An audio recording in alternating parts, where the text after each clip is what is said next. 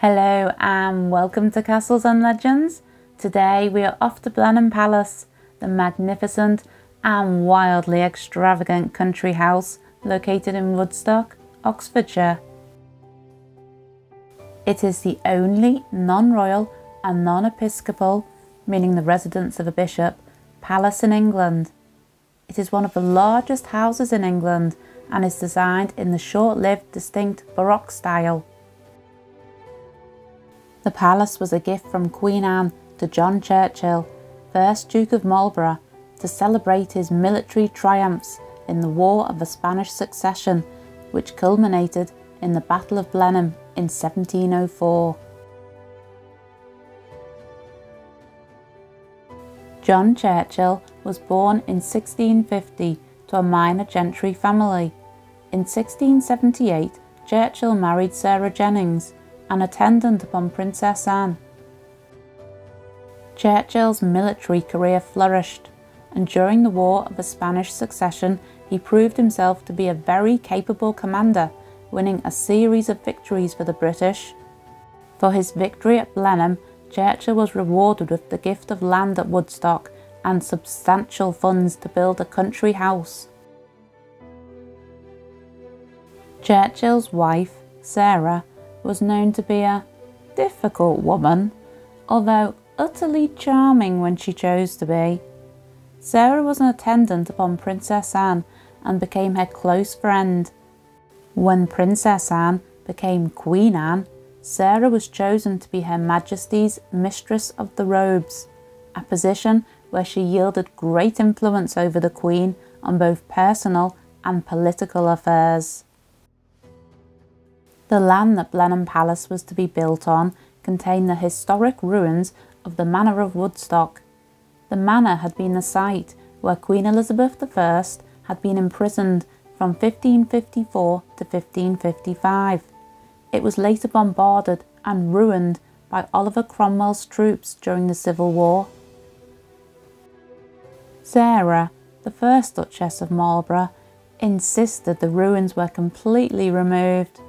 This was opposed by the palace's architect, but eventually the Duchess had her way and the ruins were cleared.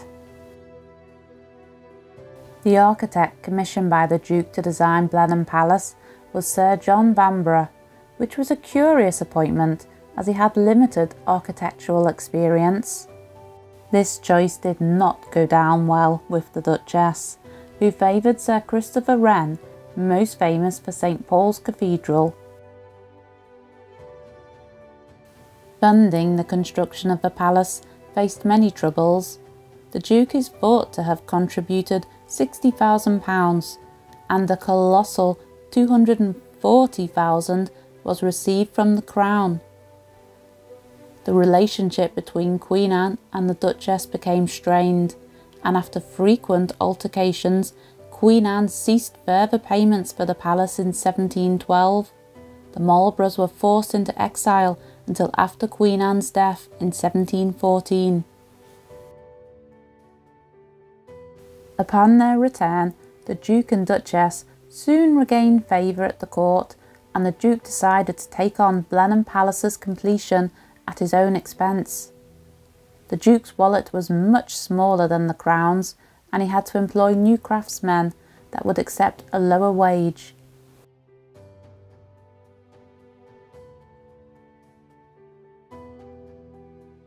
In 1717, the Duke suffered a massive stroke, and the Duchess took control of a building project.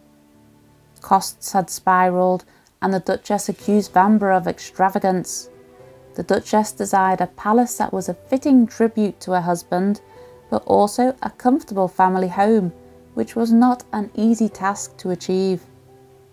Tensions and arguments between the Duchess and Vanbrugh escalated, and after one particularly heated altercation, Vanbrugh stormed out of the site in a rage, insisting that the new craftsmen were inferior to the ones that he had employed.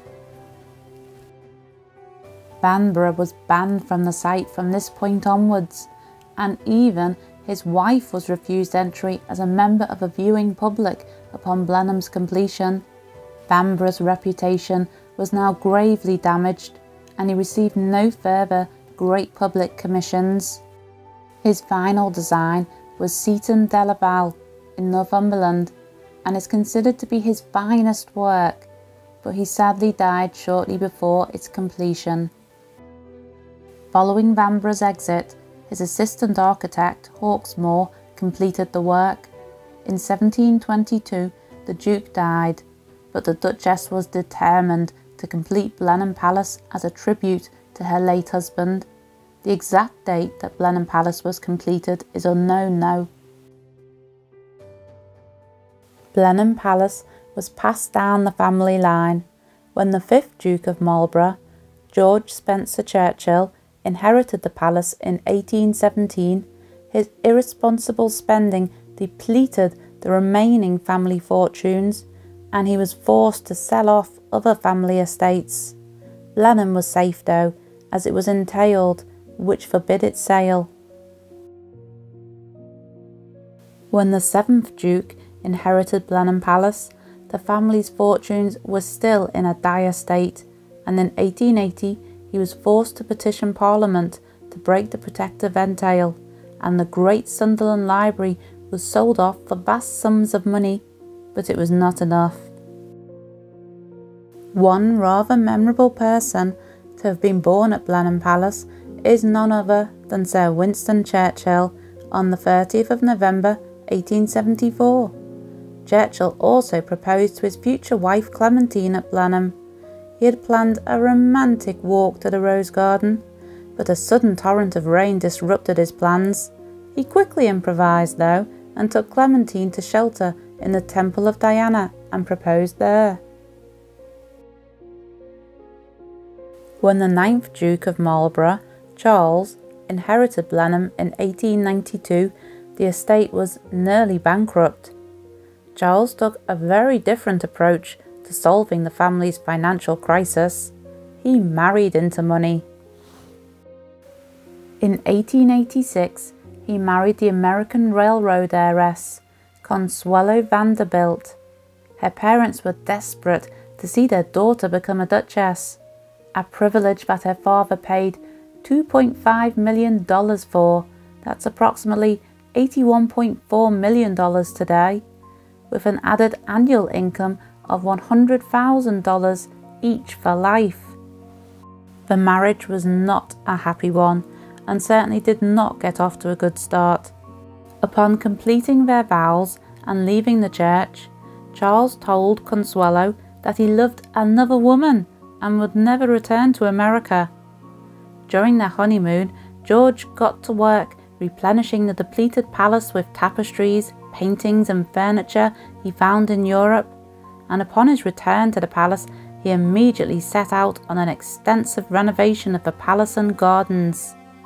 In 1906, the unhappy Consuelo shocked society when she left her husband. They divorced in 1921 and she remarried the same year.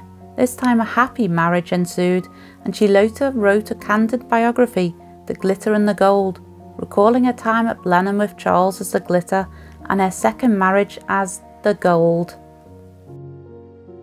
Today, Blenheim Palace still remains in the hands of the Dukes of Marlborough and is a frequent location for filming. In fact, it has made 71 appearances in television and film, more than any other English country house. The palace and the extensive gardens are also open for the public to visit for an entrance fee. Thanks for watching today. Please do like our video and subscribe to our channel, and we hope to see you again soon.